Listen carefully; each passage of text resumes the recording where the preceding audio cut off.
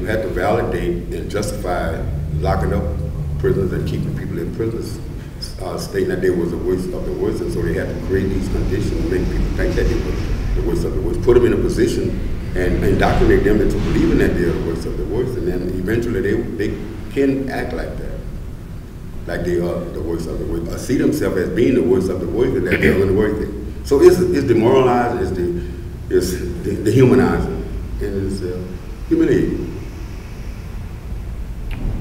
Let me add to that, because I think we have someone here who really broke this pattern, and that's King. First of all, King spent 29 years in isolation, which is extraordinary, and he came out very healthy. And I think it had a lot to do with his vision and his political consciousness and his knowledge that there was a movement behind him out in the world, that people were protesting this kind of treatment in prison. A lot of people don't have that. And what the system wants is for prisoners to be passive and silent. Isolation is a part of that. They did an experiment at Stanford, the mock prison experiment, in the basement of the psychology department in the early 70s, and it's called the Stanford mock prison experiment. And what they did is they made one group of students, they picked Stanford students to be guards and to be prisoners and to act as guards and prisoners. And they gave the guards the keys to the rooms and the food to pass out, and they put the prisoners inside rooms with prison garb. And the experiment was supposed to go on for 2 weeks or more, and they had to stop it after a couple of days because the guards became so sadistic and brutal towards the prisoners that the experimenters had to stop the experiment. Craig Haney, who was the principal investigator along with Philip Zimbardo in that experiment, says that what's the prerequisite to that kind of sadism is having one group in total control of another group, and have the group that's under their control have no recourse, no ability to protest. I think there's a third prerequisite, and that is that the whole thing occur in secrecy. That is, if you're going to abuse people, you don't want them to have a public airing of their complaints about the abuse. So there is a concerted effort on the part of correctional authorities to close off communication with the prisons. Getting back to the segregation unit that King was in, here you've got 3 Black Panthers there who are saying, you're trying to tell us that we're the worst of the worst. We don't believe you.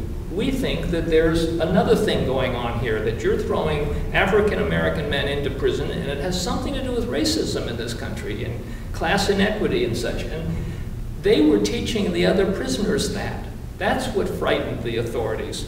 So what they want to do is isolate prisoners from each other, isolate prisoners from their loved ones, because visiting and loved ones making contact is how we know what's going on in the prisons. They don't tell us what's going on. But having your family visit, so they made visiting harder and harder. They put the prisons way out far from the urban centers where the prisoners come from, so the family has a hard time making the trip. They put rules on the visitors. They can only visit for an hour. It has to be through glass instead of in person. And the media is barred. In California, we have a gag rule that the media cannot interview prisoners without the permission of the Department of Corrections. All of these things keep what's going on inside prison secret. And then the abuses multiply. When I said there was a historic wrong turn in the 80s, what they should have done is resolved the crowding and gone back to the population they earlier had. For instance, to halt the putting people with low-level drug offenses in prison. It does them no good. There's no reason to put them in prison except for to build the prison population. They should have reversed that, and they should have reinstated rehabilitation, because rehabilitation works and prepares people for after they get released. They didn't do that. Instead, they put more and more people in segregation. The brutality mounted. And for instance, the cell extractions, which is every time you need to move someone in a segregation cell, and they say, no, I don't want to be moved. They put together a squad of officers, and they come in with plastic shields and, you know, I call them ice hockey outfits. They have padding all over them, and they slam the prisoner into the wall, and usually there's a lot of injuries. Well, that goes on an almost daily basis in these units. When you treat people like that, first of all, it really destroys the people. If they don't have a political consciousness, they think, well, I'm being treated terribly, I must be a terrible person, and they start to lose their self-esteem. But the other thing that happens is that if the news of that got out to the public would be horrified. So what do? They restrict the visits. They keep the prisoners separated so they can't talk to each other. So King and the others of the Angola Three cannot explain to other prisoners what's going on and help them have a vision and hope for the future. They're silenced with each other. Visitors are restricted. The media can't get in. And that's how the sadism continues.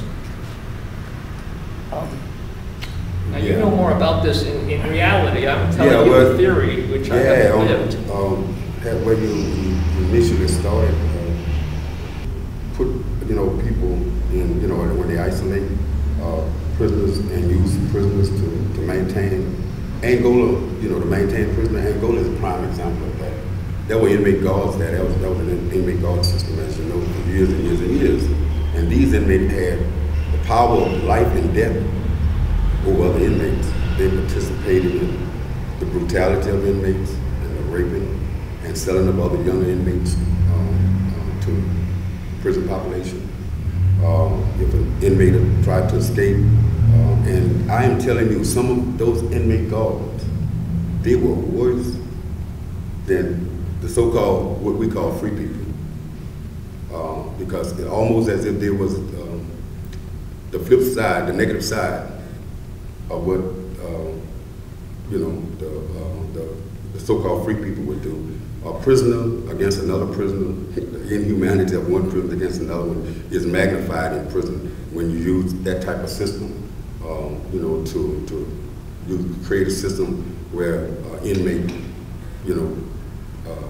kind of run the prison themselves. They kind of judge, gauge their own behavior, keep in check another prisoner, and so